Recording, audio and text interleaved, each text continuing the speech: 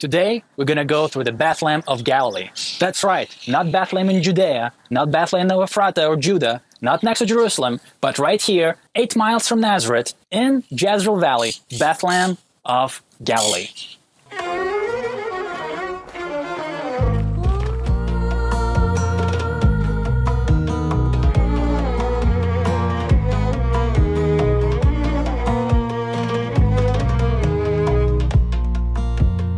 The story goes all the way back to Joshua 18:19, where Joshua comes to the children of Israel.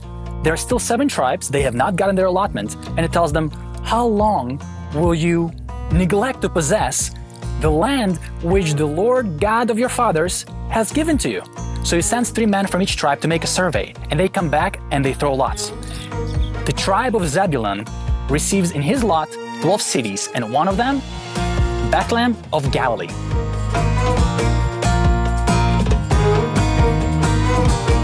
What's interesting is, this Bethlehem of Galilee is located in the Jezreel Valley, and it's not the same as the Bethlehem of Judah. Archaeological findings suggest that during the early Roman times, this very city was pretty prosperous.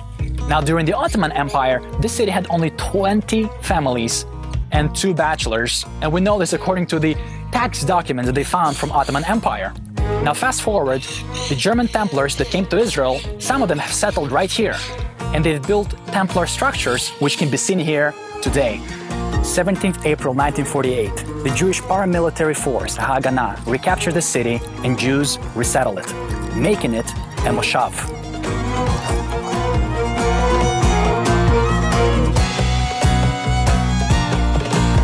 Last year, the Israeli Bureau of Statistics have made a survey of how many people live here. Guess what? 777. So let's think about it for a moment. When Zebulun came here with his tribe, what did they use for weapons? Well, look at that. We've got an archery park. Let's go, let's go, let's go. Let's go shoot some bows.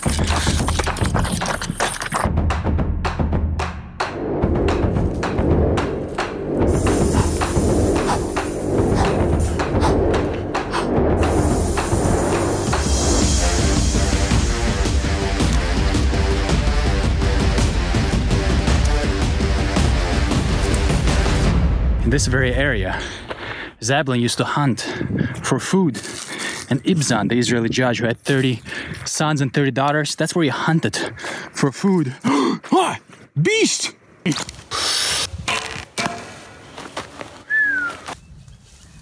Now we can make kosher bacon out of it.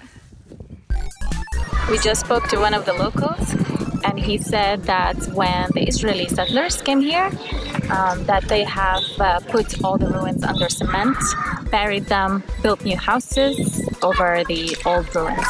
So everything is under the ground. He said there's a whole settlement, a whole village under the ground. There's a law in Israel that if you find ruins, you have to report it. But a lot of times people want to build, they want to move on, they don't want to report it.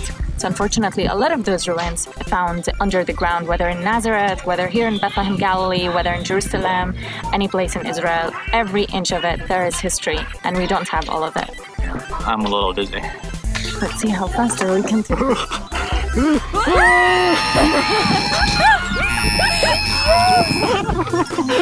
Feel like a kid yet?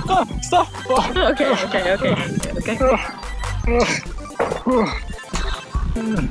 All right. Right there behind the tree? Yeah.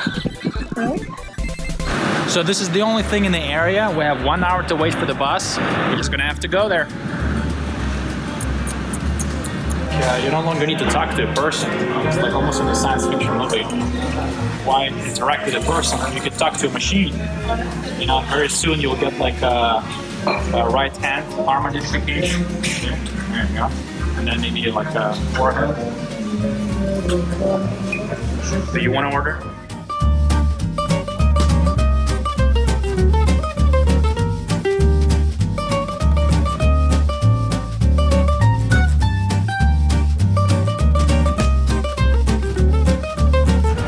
Sorry, Charlie, there was nothing else. I would rather starve than eat here. Starve.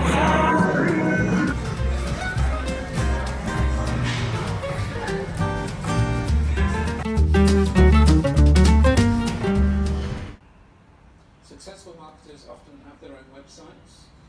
Once through to a website, the internet offers customers detailed content and a highly interactive experience. Amazon is an ideal example. They offer product demonstrations, product reviews,